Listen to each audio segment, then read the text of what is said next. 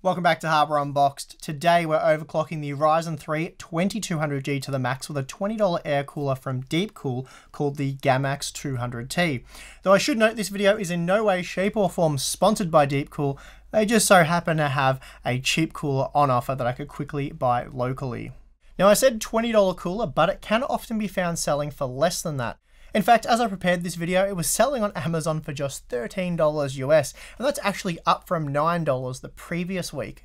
For my fellow Australians, you can get this cooler for as little as $20 Aussie, and in fact, the slightly more extreme Gamax 300 can be had for just $25 over at PC Case Gear. I've actually now picked up both models, but for today's video, I will be focusing on the slightly cheaper Gamax 200, so I can show you exactly how it performs on the Ryzen 3 2200G. You might think investing around $20 in an aftermarket cooler for a Raven Ridge APU is a little odd, especially for the 2200G, given that the APU itself costs just $100. It is true, for maximum value, you will want to stick with the Wraith Stealth box cooler. This little guy allows for a mild overclock of either the CPU or GPU, and we showed that in our launch day coverage. Using the box cooler, I was able to push the Vega 8 GPU from the default 1.1 GHz right up to 1.6 GHz, and while this did lead to some very nice gains, it did also push operating temperatures well into the 80s, and for this reason I wasn't able to overclock the CPU cores as well. Our overclock, which saw a 45% increase in GPU frequency, often net us around 20 to 30% more frames in games, and this really transformed the affordable Ryzen 3 2200G, and well, this got me thinking. If you're upgrading an old PC, you will require not just the 2200G, but also an AM4 motherboard, and my preference would be a decent quality B350 model, and they typically cost around $70 US. There's also a good chance you will need some DDR4 memory, and a dual channel DDR4 3000 kit like the one I have here. They generally cost about $100.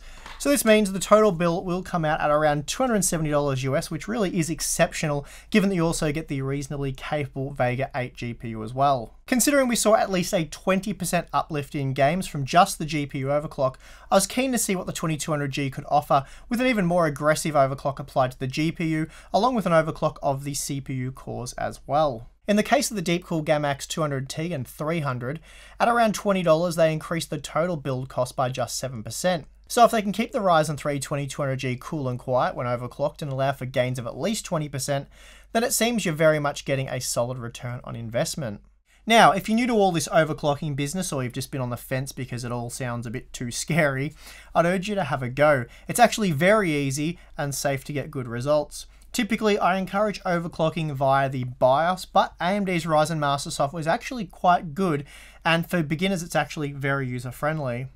In fact, I can quickly show you where to start right now. First step would be to acquire the Ryzen Master software and install it. I'll provide a link in the video description. Then once installed, open it up and you'll be faced with, well, this. It looks a little bit overwhelming, but just relax, most of this you can ignore for our overclock. Click on the Game Mode tab at the bottom of the window. Alternatively, you can use Profile 1 or 2, and if you want to rename those, you just have to double click on them. Anyway, once you've selected one of these tabs, we can start with either the CPU or GPU overclocking. I suggest finding the maximum stable frequency of one of these and then moving on to the other. For the CPU frequency, simply raise the frequency from 3500 MHz to 3700 MHz or 3.7 GHz, and then run a stress test with a program like Prime 95 or ADA64 for about 30 minutes, and that'll give you a rough idea of how stable the system is.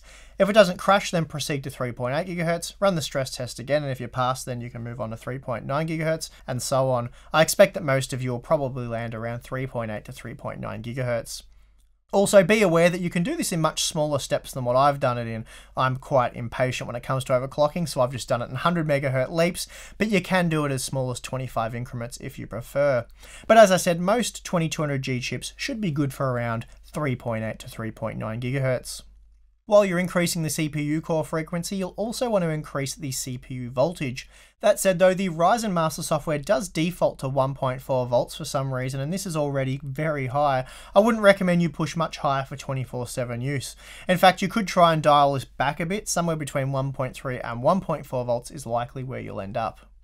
Once the CPU overclock has been applied, you'll next want to work out the maximum GPU frequency.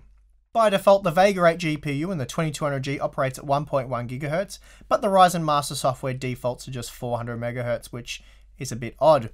Without any voltage adjustments, you should be able to push this up to around 1.3 GHz.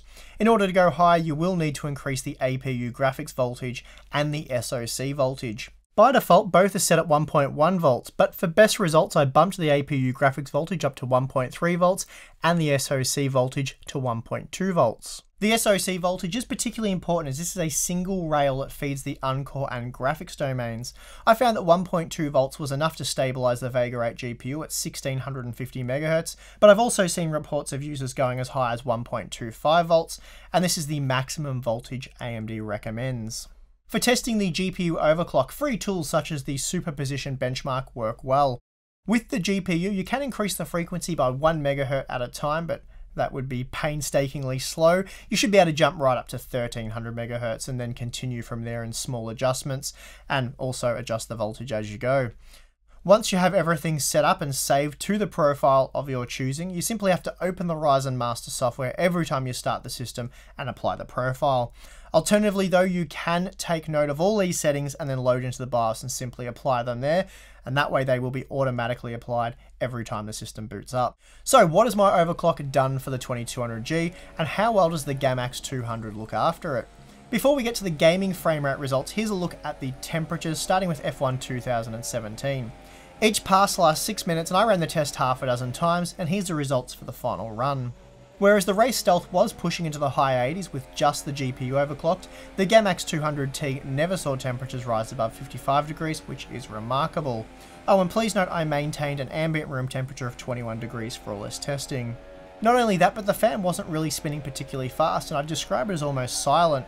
Also, for those wondering, this is 1080p footage featuring the medium quality preset with TAA enabled. That's pretty impressive stuff given we saw an average of 47 FPS with a minimum of 39 FPS, and the frame time data was also very respectable. In fact, frame consistency was also excellent in this title, and while AMD does have their work cut out for them in other titles, it's great to see we have a few examples where the Raven Ridge APUs are silky smooth. Before moving on, I ran an hour-long Overwatch bot match, and the way I configure this means that the game never actually ends, so it makes for a great stress test. Again, temperatures stayed under 55 degrees for both the CPU and GPU. It was also great to see silky smooth frame rate performance in this title, and here I was again using the medium quality preset at 1080p with 100% render scale set. Okay, so temperatures were excellent and the Gamax 200T was very quiet, so now it's time to see what kind of frame rate gains gamers can expect to see. Since we just looked at Overwatch in our stress test, let's now check out the gameplay results.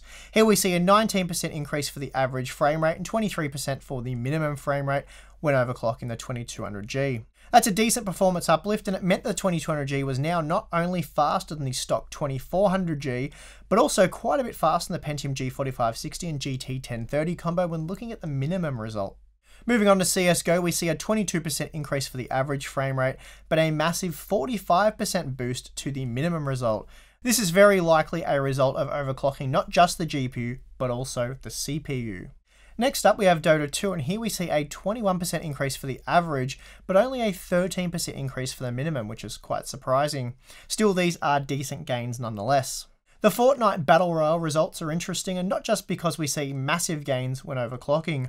Stock, the 2200G seemed somewhat constrained as the minimum and average frame rates were very close, much like what we see with the Intel CPUs using their horrible integrated graphics.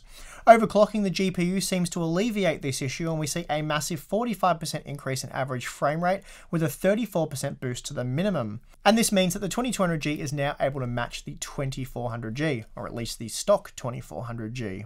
Of course, I just had to test PUBG, even though it's really no friend of AMD hardware, or certainly the AMD APUs. Still, overclocking really helped here, and we did see a 25% boost, and that was very noticeable when actually playing the game. Testing with Rainbow Six Siege saw a 21% boost to the average frame rate and 25% increase for the minimum. So this is in line with what we've seen from most of the other titles that have been tested so far. Finally, we have Rocket League, and here we see our worst result yet, just a 16% boost once overclocked. Not a bad result, and it did allow the 2200G to overtake the stock 2400G and almost catch the Pentium G4560 and GT 1030 combo. Overall, for less than $300, that's really a killer combo. When you consider that a Core i3-8100 on a yet-to-be-released B360 motherboard with 8GB of DDR4 memory, and of course a GT 1030 graphics card, that sort of combo you'd be looking at around $370. And that means you'd be saving 20-something% by getting the Raven Ridge APU, and that kind of saving will no doubt be very welcomed by budget shoppers. I'd say worst case scenario, you'd still be able to extract at least 10 to 15% more out of this APU with a basic air cooler. So to me, that seems well worth the investment. Not to mention, tinkering with these APUs is just a whole heap of fun. In fact, I've found it quite a bit more rewarding than playing around with, say, an 8700K and a GTX 1080 Ti. Though I'm not trying to kid anyone, that's also a boatload of fun. Anyway, that's going to do it for this one. If you enjoyed the video, be sure to hit the like button for us, subscribe for more content, and if you appreciate the testing and all the work we do here at Harbour Unboxed, then consider supporting us on Patreon. Thanks for watching. I'm your host, Steve. See you next time.